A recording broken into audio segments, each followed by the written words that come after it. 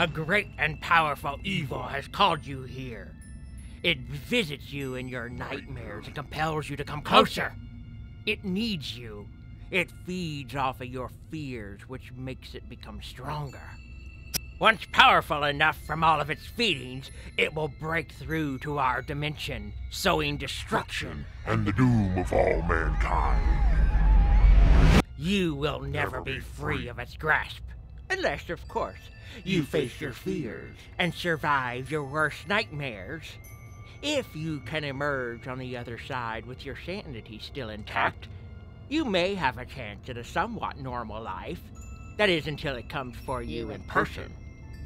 Be warned, your living nightmares, corrupted by evil, are far worse than anything you could ever imagine.